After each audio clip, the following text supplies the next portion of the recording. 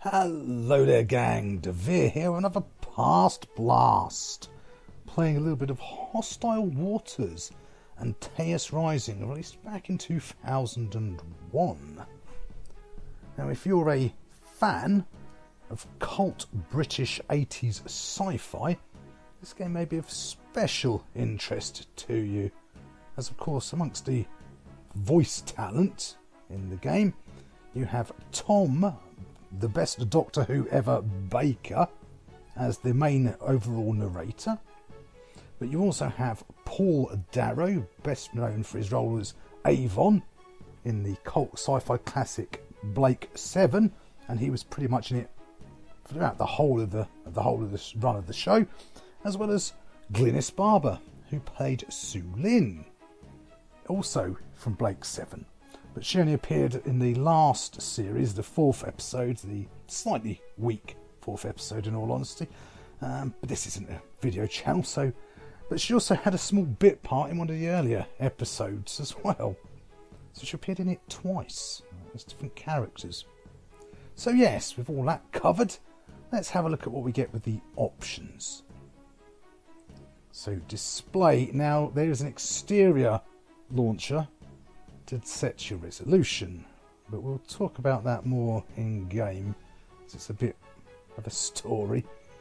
So a few little settings here, some effects, a few more settings there, a couple of sound options. Turn the speech volume down a tad, you'll understand why when we get into game. And controls, now another bit of an oddity. You'll notice there's a joystick, a mention of joysticks there. We'll talk about that in game, but also for the redefined controls, these are the only bindable keys. You do actually have more keys than that, but they're the only ones you're allowed to adjust.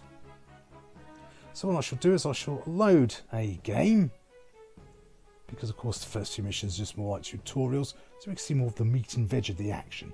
So I shall see you guys and gals in game. We think the airfield is located somewhere in the southern sector of the island. Before you head there, make sure you create a strong beachhead as near to the carrier as possible. There's an energy production area east of your position that shouldn't prove too difficult to breach. Destroying the derricks will also slow down any unit production in the area. Once you have secured the beachhead, create a scavenging team to provide you with energy. The airfield will be well defended, and you'll need a strong force to take the key positions. Minitech has been working on a repair unit for Scarab. It allows you to carry out field repairs to damaged units. As long as Scarab has a soul catcher chip attached, it shouldn't need too much attention. Just move into location and allow the repair unit to lock onto you. And do make sure you keep it well defended at all times. It won't repair itself. We're also picking up erroneous readings to the northeast of the landing zone. Locate the source of the readings and investigate before proceeding to the airfield. Once you have destroyed the plane, get out of there as quickly as possible. We need to get to the wet dock before they have a chance to recover from our attack. Alrighty, so destroy the defence outpost, locate the drop plane. Easy enough, but of course, as is the way, the objectives during the game can and often will change. So here we are, currently we're in the map overview room. This game is also an RTS at heart, so you can do a lot of commanding from here. There's an overall scanner map. There's the UI for changing between different rooms. So that's what we can see at the moment. So let's go to our repair room, or to construction room, sorry. You can also use the F1, F2 and F3 keys to switch between things. F3 is just your load and save and all that kind of thing. So here's where, quickly before we dive in, one of the issues I had was getting this game to run and getting its resolution sorted. I'm not sure what resolution this is, but you can tell it's not 1080. First of all, it kept crashing, so I had to set up a shortcut on my desktop directly to the game without the launcher and run it in windowed mode. Then after that I had to set the launcher and the game to Windows XP Service Pack 3 compatibility. Now after doing that, that allowed access to modern resolutions such as 1920 by 1080, and if you run it in that way, it cuts off the lower half of this screen here, just round about sort of where my cursor is at the moment. So that made that more frustrating. So and I went back to launching it through Steam. That means it resets the compatibility to Windows 98, and you don't get the higher resolutions anyway. So yeah, a few technical issues. So anyway, let's get on. So at the moment we've only got a few vehicles we can build. We have a little lifter, an attack chopper, and a utility vehicle. So I'm going to first of all look at building some helicopters. Yeah, it's easy enough. You pick your body type, weapon type, and again, early game, so I've only got these two weapon types. This is like a missile launcher, that's a Gatling gun. And this is, well, during the briefing you might have heard her mention the soul catcher chips. These are the soul catcher chips. They're little AI buddies that were personalities that were captured just as they died and downloaded to these biochips.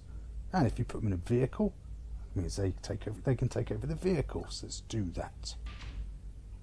And again, early game, I've only got these handful of people at the moment, so I shall put Ransom in this one. That'll do, and I'm also going to add a smidgen of armour because we don't have much in the way of energy, only 4,000 energy for building. Vehicle ready and on deck. Ransom on Bay 1. So let's build another one of those. Borden, good, I'll go with that. I like that. I'll make sure it's got the longbow. And then I shall build that one. Complete. Borden on Bay 2. And what I'm going to do now is I'm going to build a third helicopter, but I'm going to take the soul catcher off. I'll explain for why once we get started. Make sure the longbow again. And it'll give you a little warning that you don't have the soul catcher. Ready. And finally, a lifting helicopter, and again without the soul catcher, because early game you don't have many chips available, so you have to do a lot more heavy lifting yourself. Complete. Boom boom, see what I did there? Lifter, heavy lifting. Oh yes. Right, so now we've got a force of sorts. Let's go back to the map room. So you can give direct orders to any vehicle that's equipped with a chip. So for example, I could get them to go here. I need the carrier. This is just the Antaeus' onboard camera. Awaiting new orders. Position acquired. And these ones of course don't have any chips, so they can't be controlled by the map screen. But what I'm going to quickly do is I'm going to make my Scarab, my scavenging unit. So I'm going to give Croker this one, and let's scroll through our stuff. Again, don't have many add-ons either at the moment, can't afford the repair unit, but I need scrap. And let's Vehicle ready and on deck. Kroger on Bay 1. so at the top there you'll see 1, 2, 3, 4 and 5. They're my units I have at the moment. So if I highlight one, if I double tap, I can take direct control, because that's of course the other big selling point of this game, is to take direct control of things. I right click to target, left click to pick up. And I don't want it to go too close to the shore just yet, because we've got some fighting to be done. So let's go to my empty helicopter. So this is a good idea to make yourself a empty one for you to command. You can, of course, if I wanted to, I could take over the AI ones as well. Or even just sit and watch the AI do things.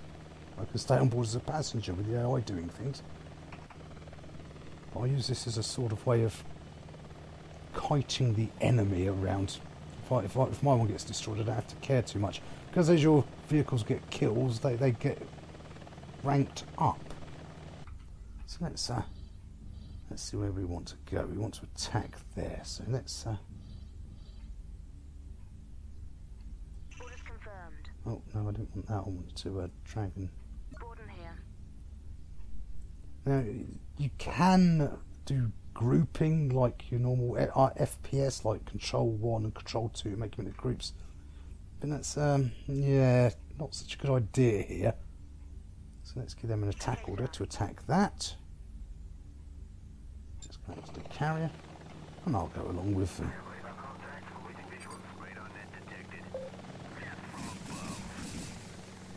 There we go. Now they should, now that they're close enough, they should keep attacking. But this time they've decided not to.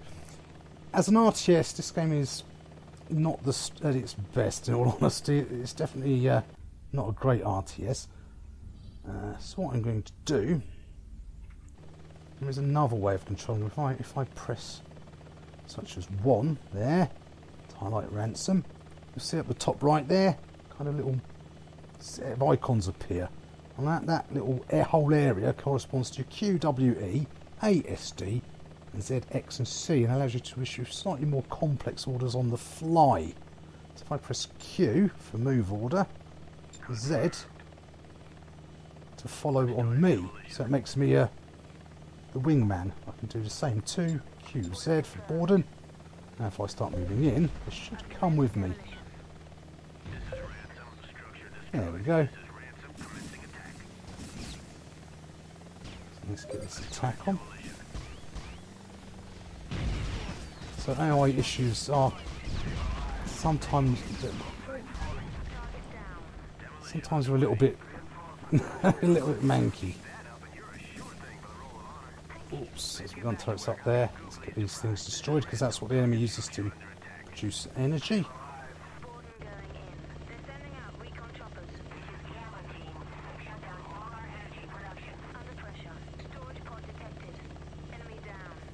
Hopefully they should sort of free row. Oh, no, where is she? Oh, she's moved right forward towards the enemy guns there. Right, I'm going to move my helicopter forward. So if anything comes along, it should automatically fire on my empty helicopter first.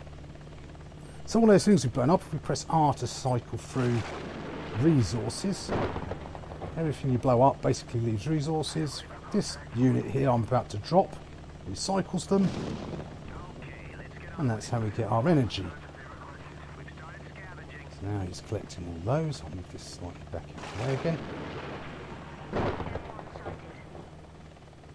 So here they like to chat. Right, are you guys still follow me? Oh, she said I'm on side of the tank.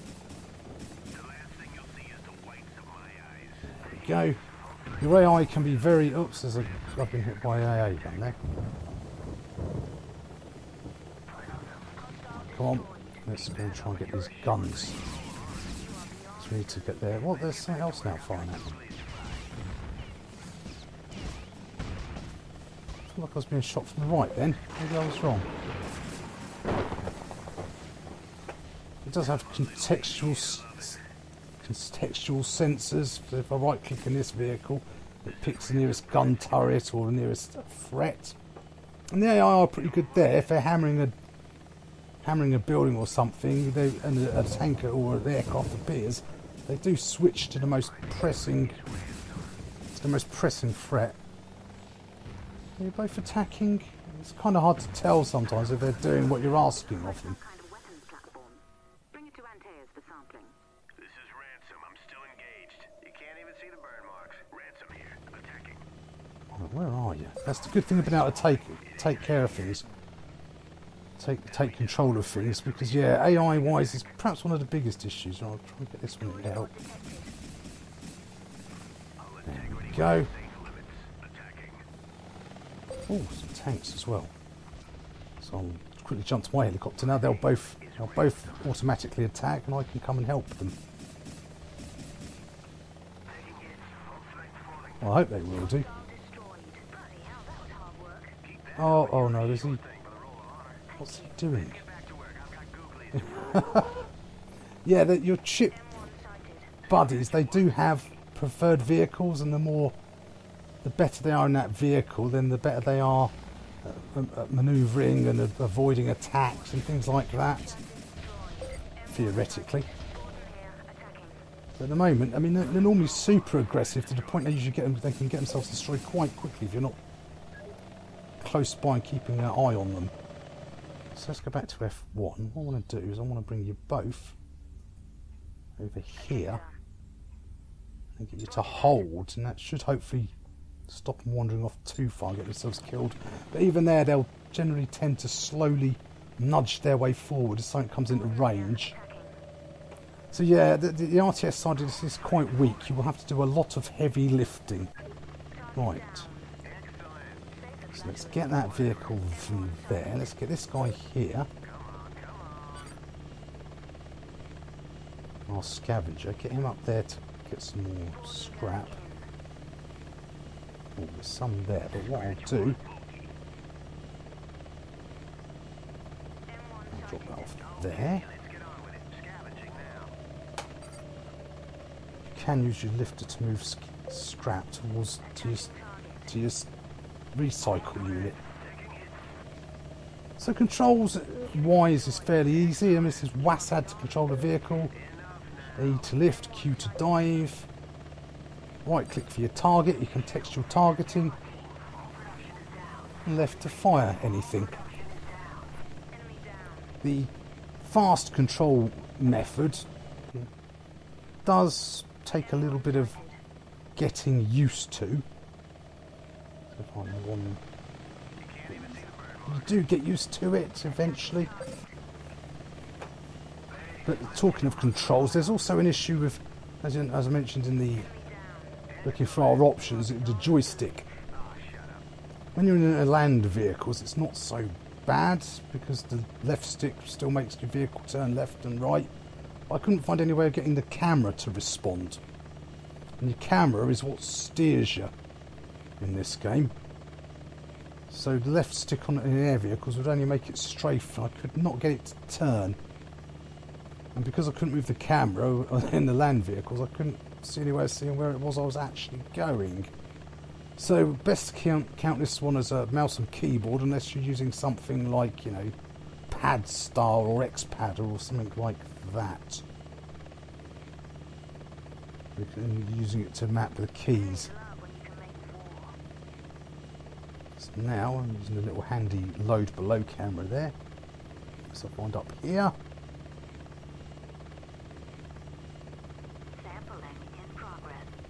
There we go. That will now absorb the little thing we've just...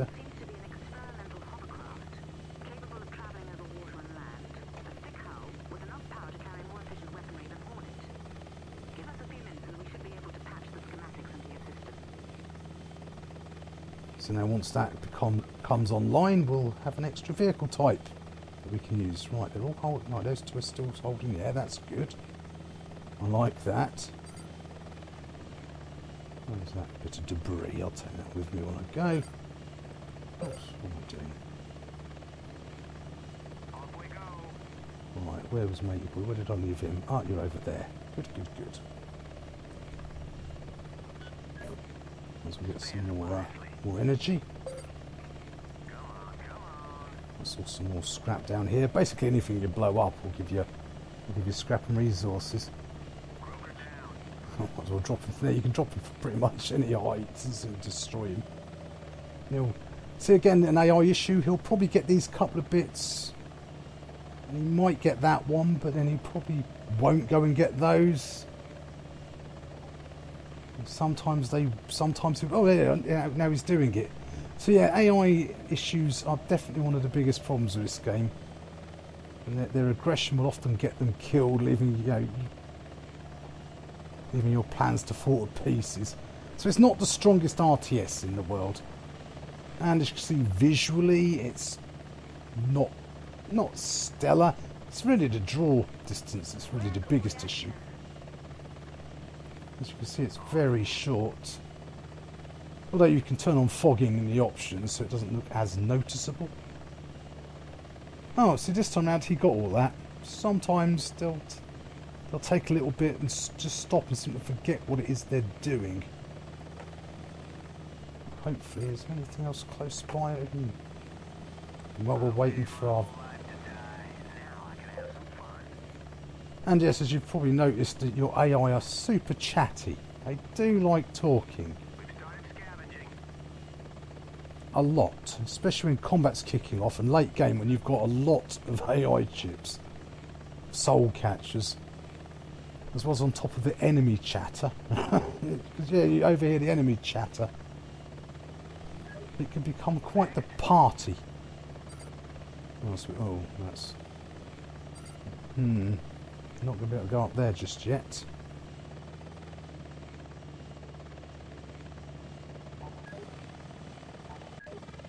I wonder if we'll be able to pick off some of this stuff. Yeah, there's a couple of those machine guns are fairly easy to destroy, so let's get them.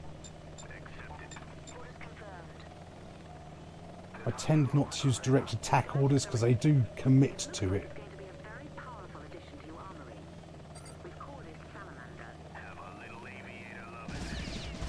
Oh, hello, there's something else. Well, that caught me by surprise. That teaches me not to pay attention.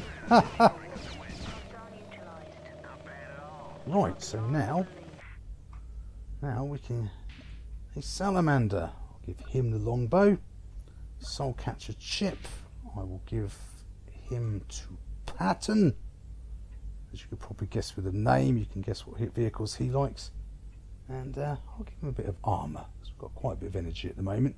Energy that you collect, it doesn't matter how much you collect, it doesn't carry over to the next mission. You always start with a small limited amount. But once you're in mission, once you get mid-game, you won't have a problem with it ever again. Unit complete. Somebody tell this boy who I am. See, if they don't like the vehicle you put on, they'll complain. So he doesn't get any bonuses for using this. He gets better bonuses in heavy armour. And, oh, I might as well make my repair scarab now. And another slight annoyance, you can't just drop something in over and replace it. You have to drag this one off first. And we put our repair thing in with Korolev. Obviously there's no space for armour, so we'll go with that. Vehicle ready and on deck. I never knew this would feel so good.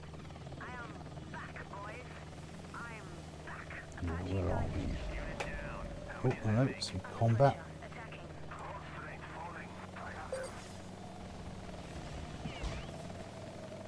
Which side are they coming from? It's very easy to get turned around in this game. Oh, well, there goes my vehicle. Doesn't matter, I'm going to get on with this bit. Let's go to the map. So, good thing being that that's a hovercraft. You don't need to worry about carrying it. So we want to get him over here somewhere. Sir, yes, sir. Let's try and bring him down this gully. Affirmative, sir. Roger. Generally, the pathfinding here is not too bad. They do occasionally get lost or get stuck on something. So again, you have to kind of keep your eye on things. You're not too bad. Because the game does lack a lot of the RTS basics you'd expect, such as, you know, tell them to retreat on certain amounts of damage, or, you know, hold fire, or only fire if fired upon in return. So yeah, there can be a lot of micromanaging. I've got the repair unit coming, so I should be back there shortly. So yeah, I'm probably not selling this game so far with a lot of issues it's having. Well, I've mentioned. Oh, I might as well mention one more. There's no time compression. So this moment here, travelling back and forth, especially which you'll have to do a lot early game. There's no way to speed this bit up. You just have to kind of suffer it. Hello, I've gone the wrong way. Cut back across this way. Oh, saying that. There's an AA gun over there. I should be able to take that though anyway.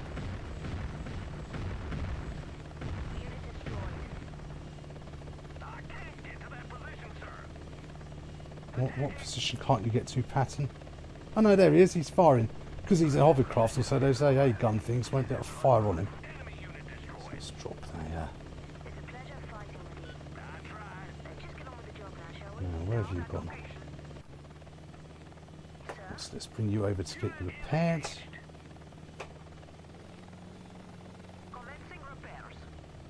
See again, that's fine. Sometimes you'll park right in front of the repair vehicle and it'll just sit there looking at you. So yeah, I don't seem to be selling this game, but it is actually very good. A lot of mission, a lot of I mean, obviously, first-class voice acting. I say Tom Baker is the overall story narrator. Story itself's a bit... it's quite funny how badly they got 2012 wrong. Hello? See here? It's decided... There we go. So how's Patton getting on? Really, I should make myself another... Now we've got a bit of energy. I should have made myself a spare empty hornet. Make sure I've got the longbow. Actually, how much energy have you got? No, not enough to... Not enough. Unit complete. I was going to make myself some more armour. You'll also notice at the moment that there's no direct way of renumbering your vehicles either, at least not that I know of. So 1, 2 and 3 being helicopters, if it was you saw this one got destroyed, the free slot was open. It does get a bit annoying that you can't sort of change the number of groupings around. I mean, you can do grouping, like you would in a traditional RTS. Like if we take these two and then control 1.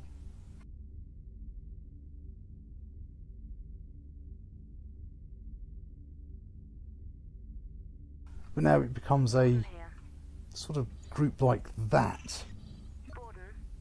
It's very hard to see in a quick rush what's going on. I prefer to leave them separated and then just sort of drag them and pair them around. Right, so we should be able to attack this base now. So let's get This is Patton. Patton, you come in. Oh, he's already over here. I'll delete that order. Well, we've probably already won. I'll move these guys in here. And then I'll come along with them.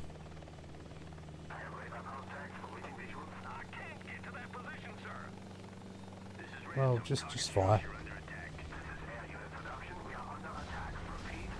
Let's have a quick look around, see if there's anything about to attack them. B scans for different buildings. So yeah, so as much as I haven't probably sold it, there is actually a good game here. It's just you have to be prepared to do a lot of heavy lifting because yeah, as an RTS, it's not very strong. And that's what keeps it kind of active. Really, it can be quite hectic when things start kicking off. The way the different objectives keep changing. And so all in all, despite the many flaws I seem to have mentioned, it's definitely an absolute... I mean, I suppose that's why it's got such a cult following, is because of some of the voice acting. Oh, that was rather easy going. They normally get attacked from various places. We'll probably conclude our dealings here, gang, because this next bit's going to be a big assault on this airfield. As well as now I've got to get the scavenging, so bring these two up here. Where are you? Let's just get you two. Okay, sir. Now he'll look kind of when they get there, alright with scavenge. So yeah, it's not the world's strongest RTS. It's a good amount of different... Oh, there we go. That's what I was thinking was normally... A good mixture of various vehicles, with different ships, as well as some of the banter between them. Although at times it will also get slightly grinding, the amount of banter between them.